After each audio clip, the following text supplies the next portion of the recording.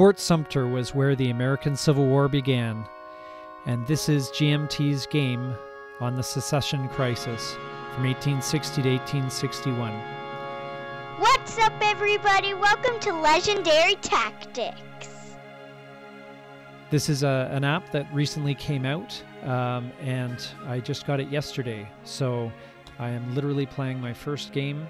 I played through the tutorial, and I have a pretty good feel, I think, for how the game plays. It's not actually that complicated. There's some strategy and so forth, but the entire game plays pretty quickly. Even the if you play with the cardboard version, you only can expect to spend maybe 20 to 40 minutes on it. So it's a fairly quick game, and there's some neat strategic options here. So I won't go into all the rules with this one. I'm just going to play, but I'll do maybe another video on how to play in more depth. But basically, the first is to choose an objective. So I'm going to look at this one, and the abolitionist space and the Washington space. So I think I'm going to go for the Washington space because the abolitionist space is not, that's this public opinion one here. So I'm going to be focused on Washington anyway because it's one of those key territories. You can see some of them are outlined in white, and so they are more key territories there. This card doesn't. It's 3 ops, and you can see on the Union side, so I'm going to use the blue events. This can be utilized by either, but the Peace Commissioner isn't on the board yet, so that's just a pure ops card, as is that one.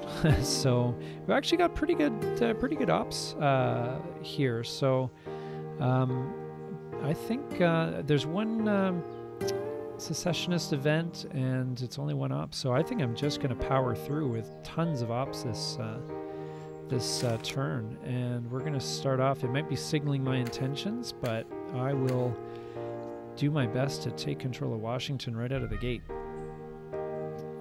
Why not? And then we'll move on to take the other political spaces there, and then I'll maybe look to grab some of the other key spaces here, either border states, now that he's gone all in on armaments. I don't think he's going to be able to overpower me on ops points here. So let's go for the... I'll move more on the public opinion because the event can potentially help me remove some pieces from there. So you'll see that little burst of light that came from the fact that the game just moved through another level of crisis, or another level up to escalation, which gives me a couple of tokens. But you don't want to push through and use all the tokens so that you bust into the final crisis, because that costs you a victory point if you do it first. You do get 4 tokens as a gift, but it costs you a victory point, this is not a big scoring game. So here's my last move for this this turn, and I think again, I think I'm going to try and grab the Secessionists as well. I'm really going to send him... I don't know if that was a good move, because I may want to just go strictly with the public opinion, but we'll see. I don't know. He's got a few different fires to put out, and you know what? No, I think I have to do this. I have to put the tokens in the public opinion. I should just lock that down. We may be getting a bit greedy here, so yeah. As it turned out, it wasn't too big, but I had no idea what his last move was going to be. If it was my last move, I would have looked at it a bit differently. But anyway, so we're going to look at... I got the political area, so I can redistribute my guys around. I don't see a real need to redistribute, so I'm just going to stick with that. Same with the public opinion spaces. I don't see a need to really redistribute. Don't need to boot him out, and I've got full control, so I think we'll just move on from there. He's going to redistribute so that he gets the full points for the armaments. And managed to pick up 2 victory points there, which is pretty good. And I can remove 2 tokens from political or public opinion spaces, and I get a victory point for reaching my objective. He reached his, actually, state assemblies. So he did not control that one, so I actually got the victory point for that, which is pretty cool. So that was a bit of a pleasant surprise. Now I'm going to actually maybe remove a cube from Washington. I want to build up my pool.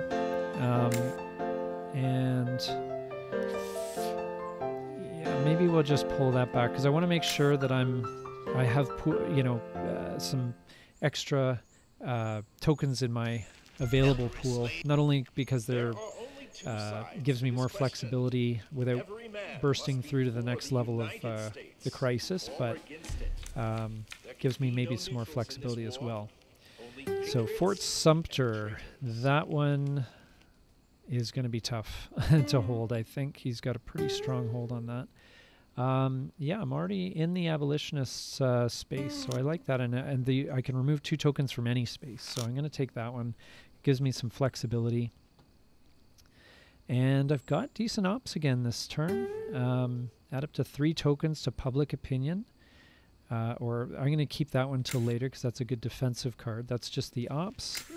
Another Peace Commissioner one, and that's just the ops as well. So now you do have to watch which ones you take for the final crisis cards. The card that's left behind will serve as the final crisis thing. So I'm probably going to... that's a tough one. I don't know if I want to keep a kind of a more balanced approach and have one of each, or whether I want multiple, secession things. I'll probably go with another secession, so I'm probably going to play this guy for the ops. Now I've got this card here, New York Press, is a good defensive card, so I can protect my public opinion spaces if I need to. This one is high ops, so I'm going to lead with this guy. And I think I'm going to try and grab the secessionist spaces as well. I don't know if I'll have any luck. He has loaded up on the armament space, but obviously he's going to spread his wings this turn, and he's going to start challenging me. So I'm pretty comfortable though. Oh, he's got some ops there. Okay, so he is spreading things out. So I'm going to use my ops here. Now this will burst me through to the next level of the crisis, which will unlock 3 more cubes, but I'm protecting my turf. And the last one is really going to protect my turf as far as the...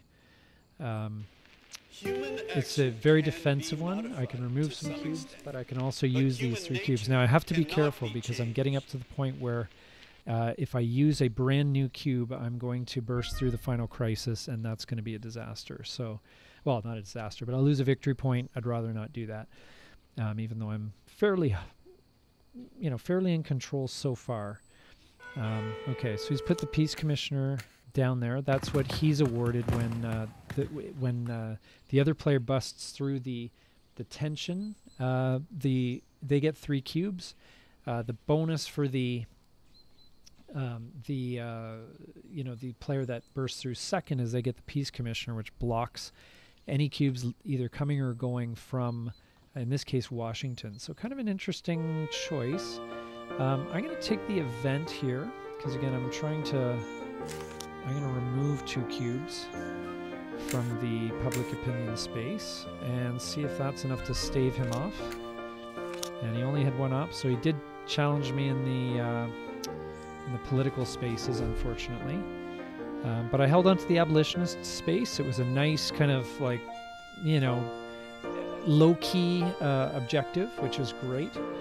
And so that's, yeah, you know what, I'm probably just going to keep those 2 cubes there.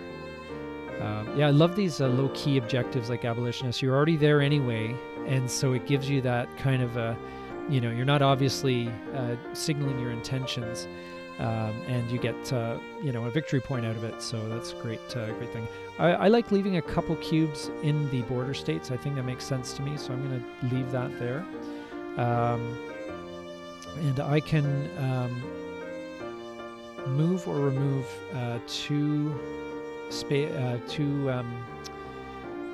tokens in the political sphere. So I'm going to do that because I have the pivotal space control. So I'm going to pull from this one, and I'm going to pull from this one. So that's good. I managed to keep my control on the political sphere, which is good.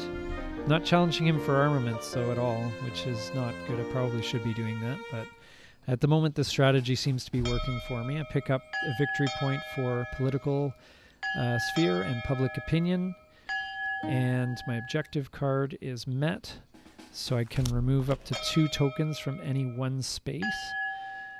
And I think I might challenge. I don't know what'll stress him out more. Maybe we'll remove 2 from the armament space and see how he reacts to that. And so we move into the 3rd and final turn. As you can see, it moves pretty quick. It's not a long game. Let's see. So we want to... Yeah, so that's a good one to have. Control the newspapers. Now the public opinion does not get used in the final crisis, so you don't get any extra points for that. So I'm wondering maybe if I challenge him on Fort Pickens. I don't have great ops. That's a 1-up card. I can beef up the political. That's a good defensive card to have.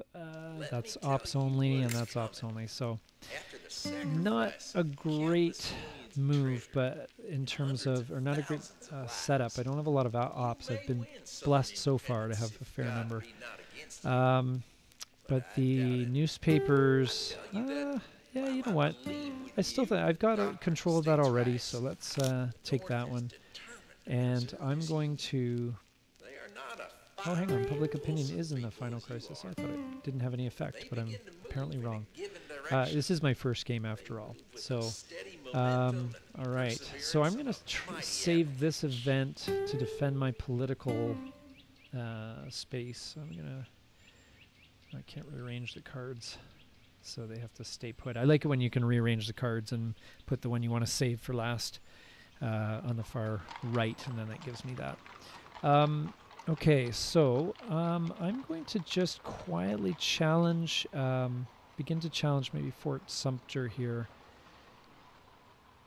Kind of make sure that he's not too comfortable, but I think a good move might be to take the 2 ops and go into Texas in the Deep South. And it kind of locks that down as well, but let's see what he does. Oh, okay, he's just kind of spreading out a little bit here.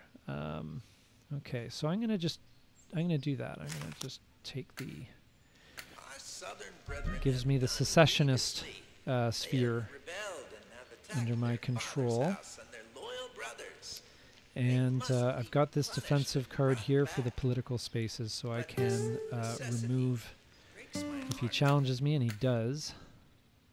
So, okay, I don't have the cubes available, so I'm going to have to use this for removal, so I don't lose a victory point. I'm fairly comfortable, fairly dominant here, but I don't know. I'm just going to be careful. Replace up to 3 tokens. Maybe it is worth the victory point just to blow through and dominate the... Yeah, you know what? I'm going to take the victory point loss because honestly, I think I can afford it. I wouldn't normally, but I think I can afford it when being up 6-2. I've got the newspaper space for another victory point, and who knows how the final objective is going to go. But I feel like I'm fairly in control of this game, so it should be good. It'd be fun to play against a real player as well, because I think that'll vary the experience a little bit. So he is challenging me on that. But I maintain the political spaces, which is okay. So because of the pivotal space, I can remove a couple of cubes, so I will do that. I'll just get rid of them evenly. We need not argue that no And I don't see any need to switch around the public opinion spaces at all, so he's going to boot me out of Fort Sumter. So that may not have been the best move in the end, but, you know, it was, at the time I was thinking I might challenge him, so. And he's going to rearrange to take good control of Fort Sumter this round, which is worth a victory point at the end of the game, because that was the place where the war started, so whoever's in control of that gets an extra bonus point at the end of the game. The objective card, of course, I get my newspaper space. Love the low-key nature of it, and I got the northern state houses as well. So that's why he made that play, so that's interesting. I can remove any 2 tokens from any 1 space. I think, let's see here. So I am going to pull him out of Fort Sumter. I think that makes the most sense. Because that saves him a victory, or prevents him from, you know what? Oh, it has to be from 1 space, right? Yeah. If there is any one principle, yeah, because pulling it out of border states, if it was two in total from any spaces, I would probably pull him out of the secession spaces. But I'll take him out of Fort Sumter, and that's going to mess up his plans for the final crisis. So now we order the cards in whatever way we like. I'm going to just split them up. I'm not exactly sure what the strategy is here for the final crisis. But we got our cards. They match, so I have to remove tokens, either 2 from any space or 1 from a secession space. So, well, with the hopes that I will maybe place it back later, I'm going to pull 1 from the secession space, I think. Yeah, I really want to keep a lock on the political, so I've got that one locked down, and I don't know what way he wants to go. So, all right, let's see here. So these ones match, so I have to pull more pieces back. All right, so well, this is easy though, because I've got a lot of extra tokens in that, and then finally they do not match. So I may move up to 2 tokens from any spaces, or the token pool. Now the token pool, you get victory points, I believe, for every 3 of the tokens there. So I'm going to hang on to 3 there, and I'm going to... so I can play into Secession space, which is what I want. He's in an Armaments space, so... you know what? I think this should work. Shoot.